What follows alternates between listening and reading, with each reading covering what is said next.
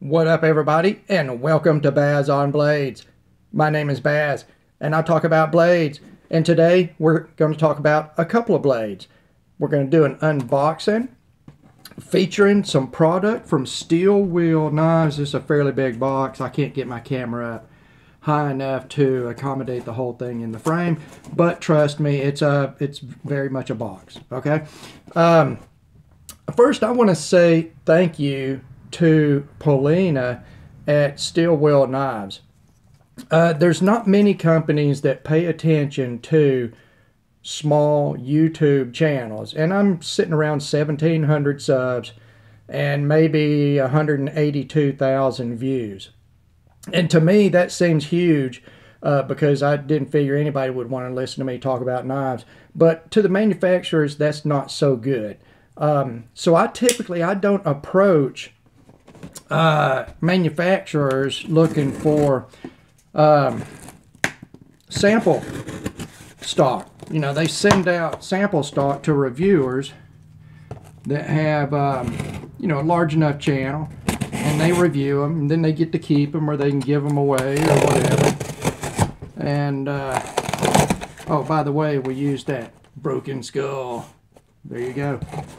Still loving that knife. Loving it, guys. All right, let's see what we got from Steel Wheel. Now, of course, I already know. We got some paper. And we've got a couple of knives. Now, I chose to go with two knives for an initial review. Let me see what we got here. All right, there is a little pamphlet here. Let's get this box out of the way. There is a little pamphlet here showcasing the more popular Steel Wheel models. And you know, guys, Steel Wheel has been a major mover and shaker on the budget, or in the budget arena. I'm sorry, guys. This is sort of a spur of the moment video. But they made a big impact with the cut jack and the modus, and I've reviewed both of those. I was fortunate enough to receive as a gift a mini cut jack from a viewer. And, you know, I really like those knives, even though I have to say I'm not a fan of FRN handled knives. That's why I don't own many Spyderco models.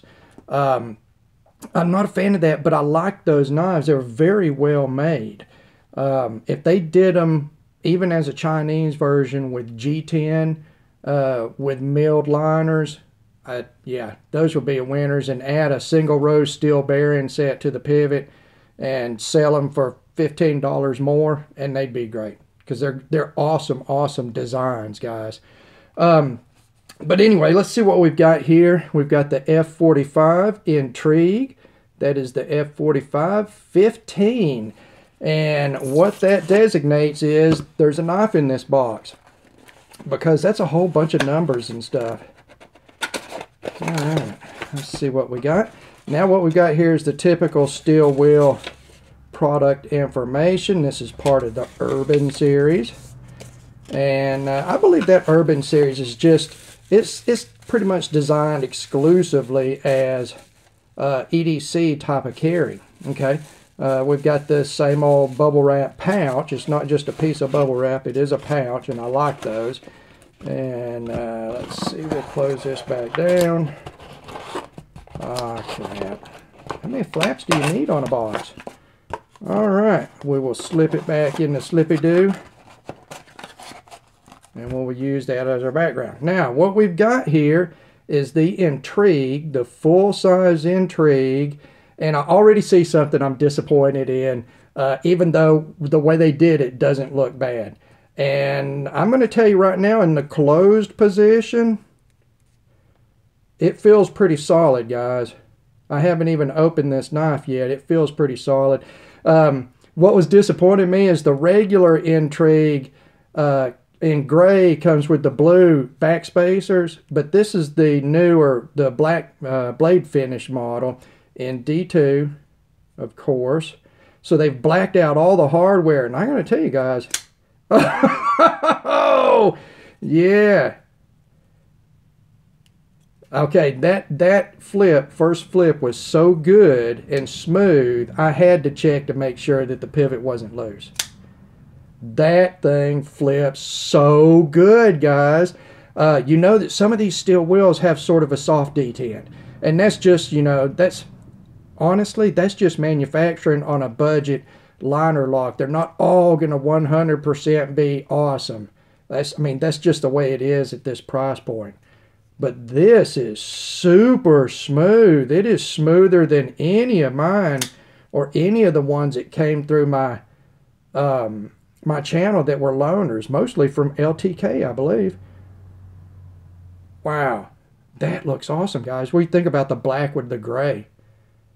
You know, like I said, I was hoping they'd have the blue, but this really, really fits this knife, and it is the perfect size. Okay, yeah, we're gonna have to spend some time with this girl right here. Good centering too. That looks awesome. That looks awesome. All right, we'll set that Intrigue. Actually, we'll set it to the side, and we'll bring in this next model. And you guys, I do some fixed blade stuff here on the channel. I'm not an outdoorsman, survivalist, bushcrafting expert, so I don't review fixed blade knives out in the field.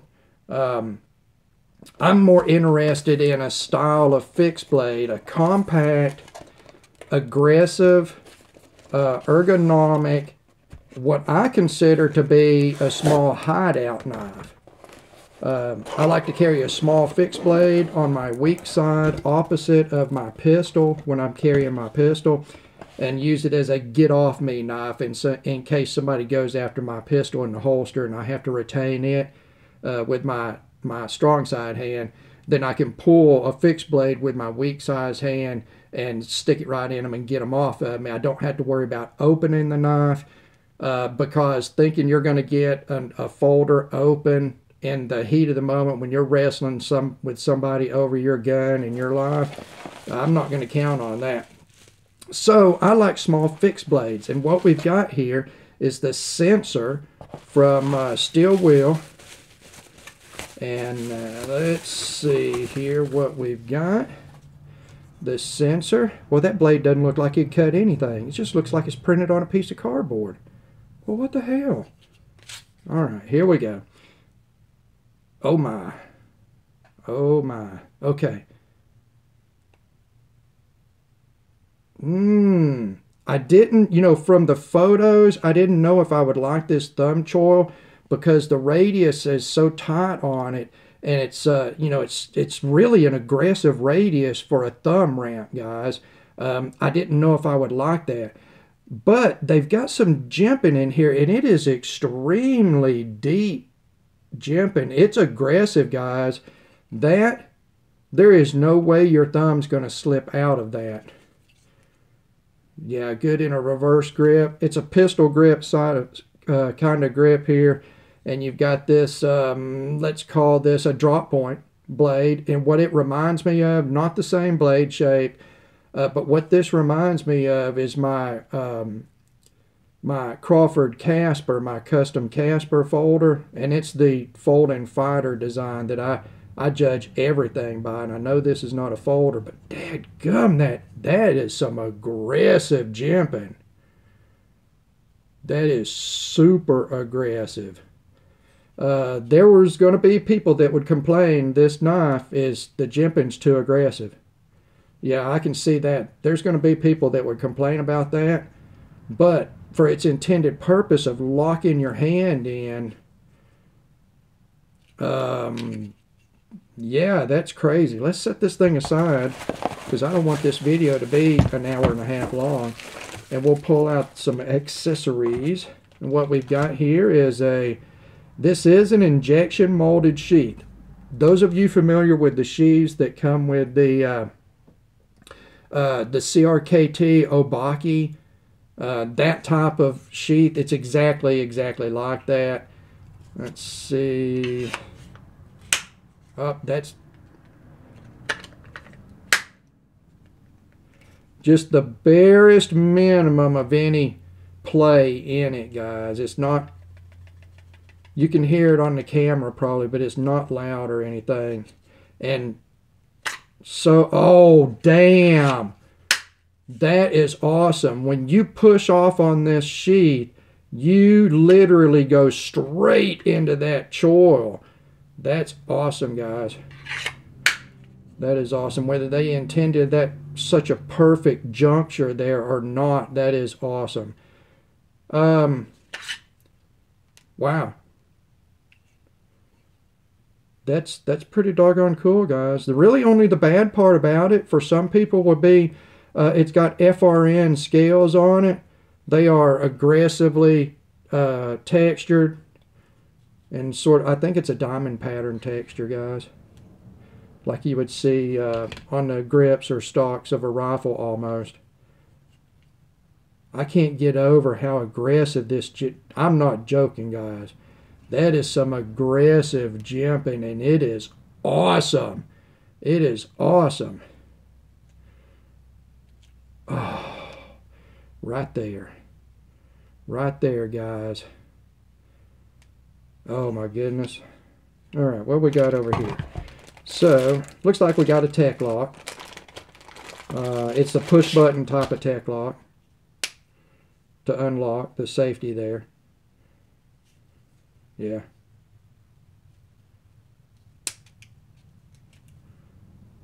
Yeah. Now, I don't know if those are actually made by Tech Lock or not.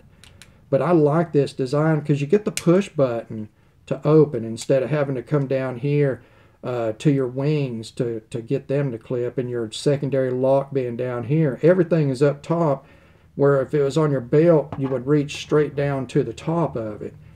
So you can just move that button over into a lock position. You can't depress it anymore. And it seems to be just as well built as a regular Tech Lock, guys.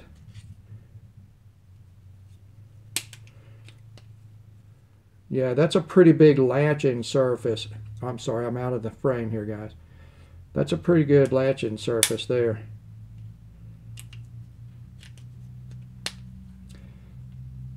All right.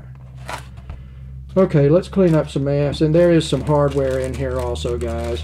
So, complete package there with this little steel wheel fixed blade. The Censor 1332 Censor.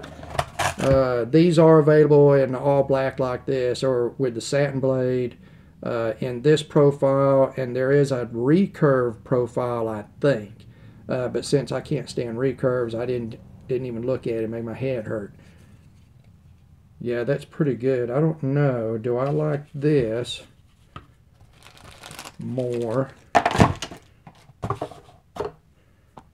or do I like this more?